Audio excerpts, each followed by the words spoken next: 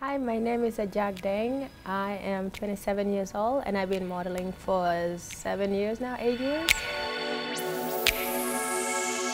I quit modeling simply because it was just, first it was the coldest year in New York City and I couldn't do it. It was too much. I got sent the address wrong 3 times and I had to walk uptown Park Avenue to Lexington, back to Park Avenue, and by the time I got in I had my hoodie on to the show. I'm not gonna name the name.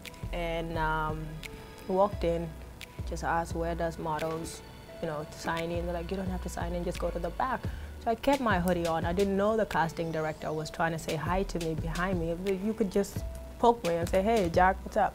But instead of that, he went and called my agency, everybody from IMG, including the CEO, including the president, and everybody's like, Jack just walked in, very F-up energy, doesn't want to be here, didn't say hi to anyone, being completely rude, just went and sat in the corner and started eating her food. I was like, I don't think that was me at all. I was like, I have never been mean to anyone in my life.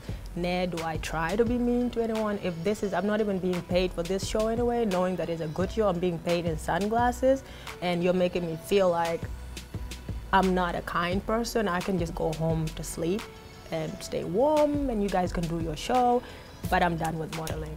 There was so much outpour on social media, of all of these young people that I touched or,